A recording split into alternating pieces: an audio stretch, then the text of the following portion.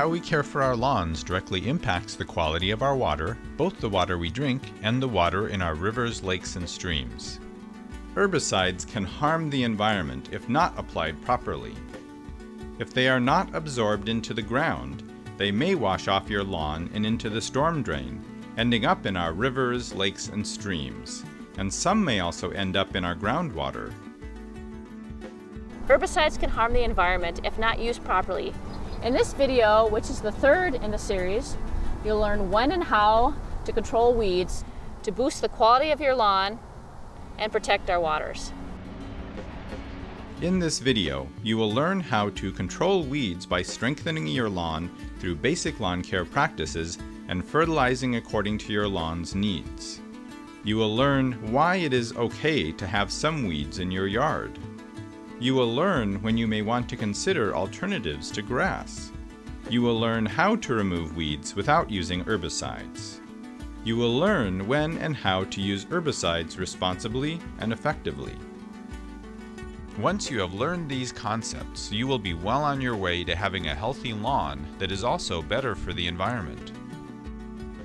The best way to control weeds is to grow a thick and healthy stand of grass that doesn't leave room for weeds. Generally, the best defense against weeds would be a healthy lawn situation. In this case, we have several weeds because we lost a lot of our grass over the winter. In the case over there with the Kentucky bluegrass and the fine fescues that are really dense, you can see there's no weeds in those situations because density is the most important factor for outcompeting weeds.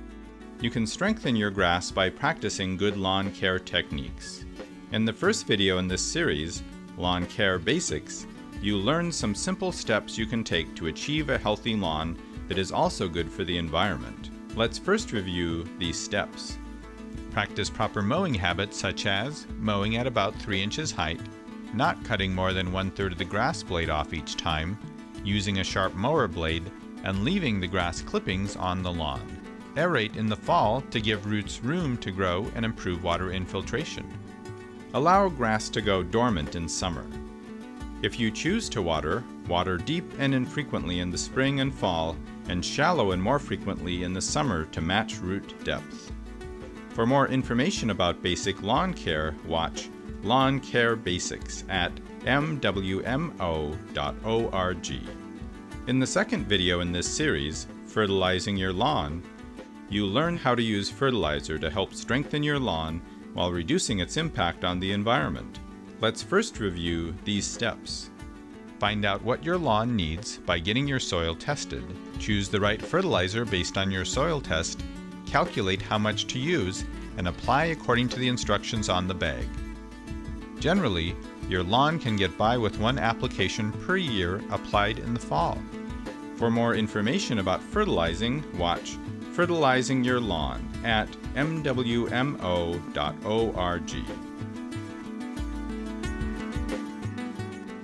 Next, consider tolerating a few weeds. Within a thick and healthy lawn, weeds do not harm the environment, but herbicides can. It takes a lot of herbicide to have a weed-free lawn. Minimize your use of herbicides by tolerating a few weeds. Some clover, violets, or different texture grasses can add interest to your lawn. Clover has the added benefit of adding nitrogen to your soil, which will help strengthen your grass. There are some very attractive clover mixed with turfgrass lawns that have a reduced nitrogen requirement as well, which can be something that's very good for our environment. An easy way to control your weeds is to mow regularly.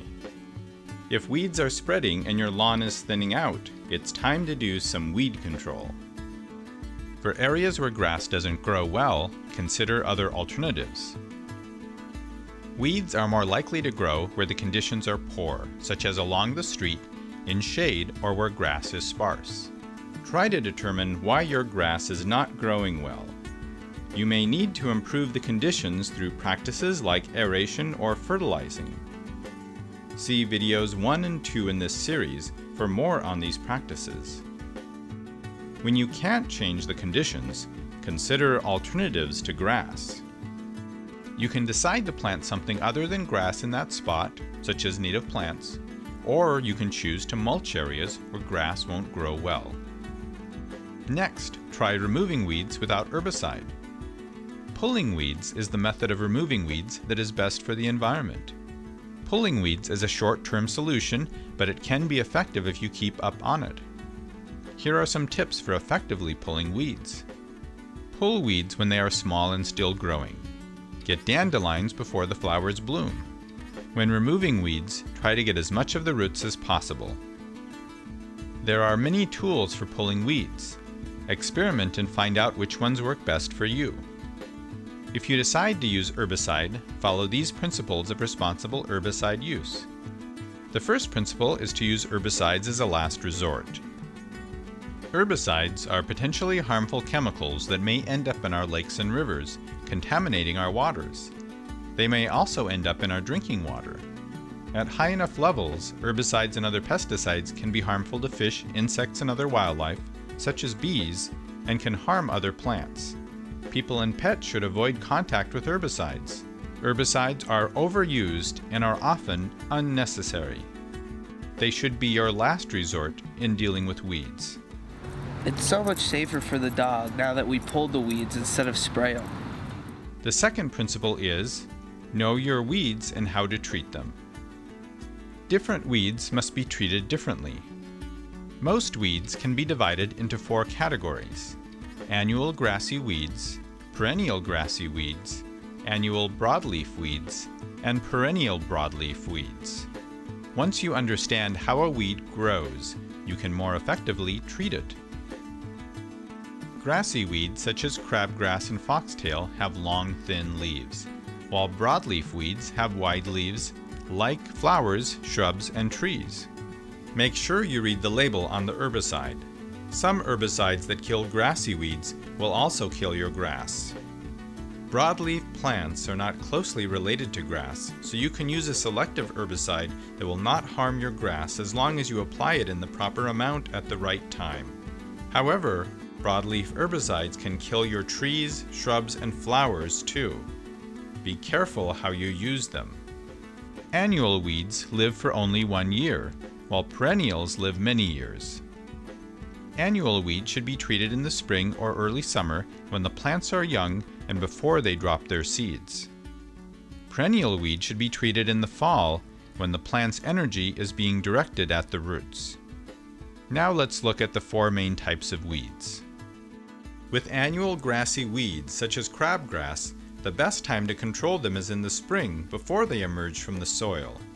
A pre-emergent product is used, which means you apply it before the plant sprouts. It kills the crabgrass as it's emerging from seed, but won't kill your existing grass. Crabgrass control should be applied about when the lilacs are almost blooming or forsythia is blooming, usually in May. Perennial grasses such as quackgrass are trickier to control. The non-selective herbicides that kill them will also kill your lawn. If control is needed, treat them in the fall.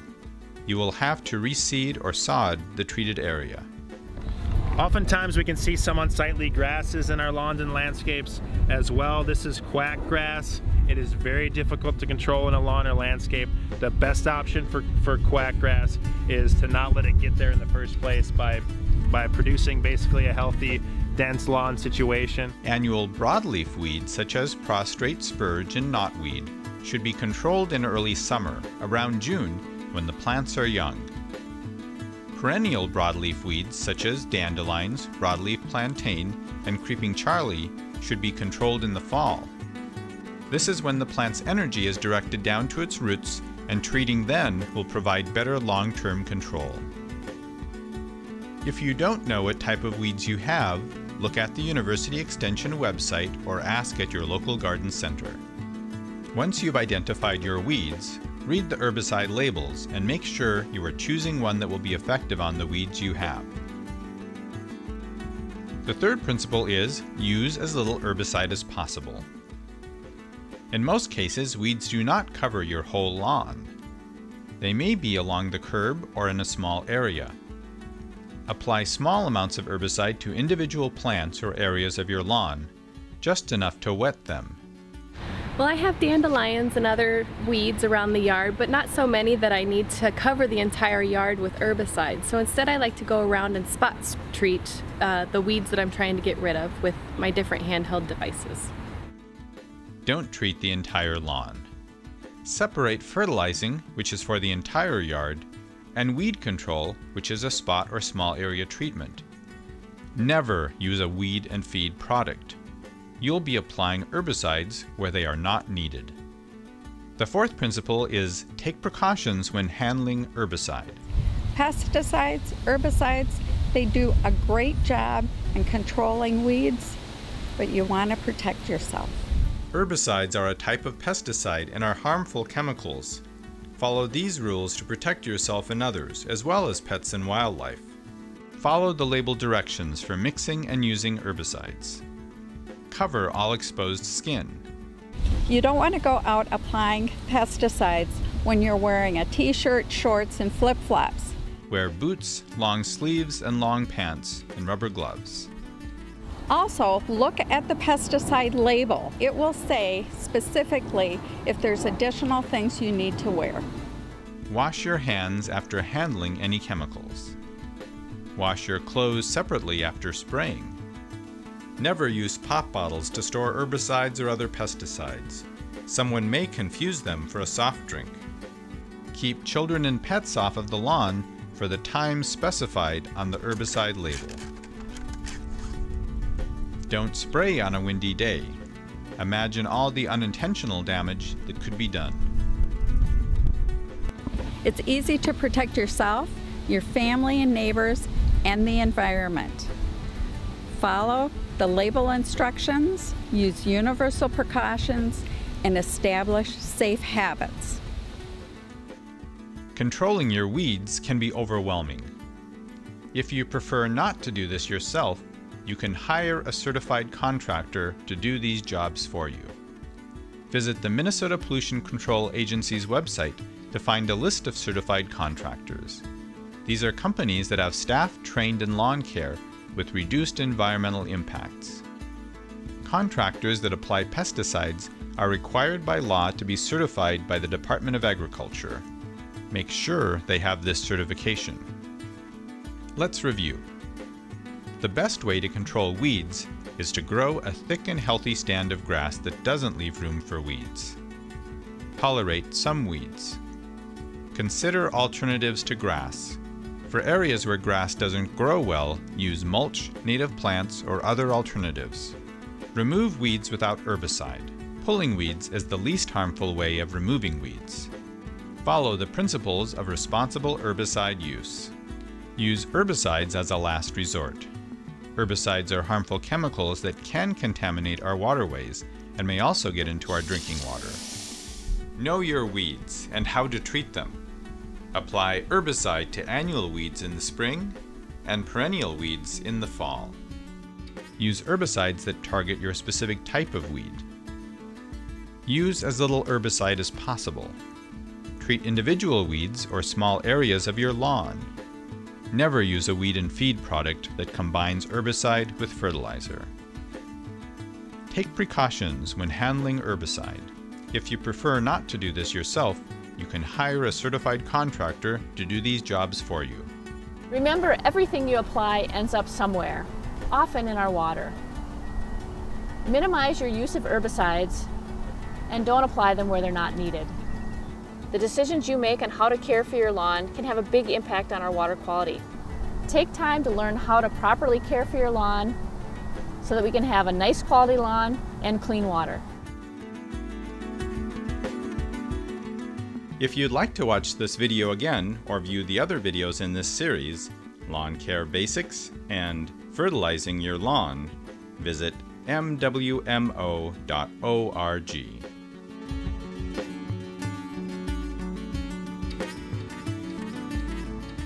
To learn more about native plants, visit www.bluethumb.org. To learn more about identifying weeds, visit www.extension.umn.edu/garden. To find a list of contractors certified in lawn care with reduced environmental impacts, visit www.pca.state.mn.us/turfgrass.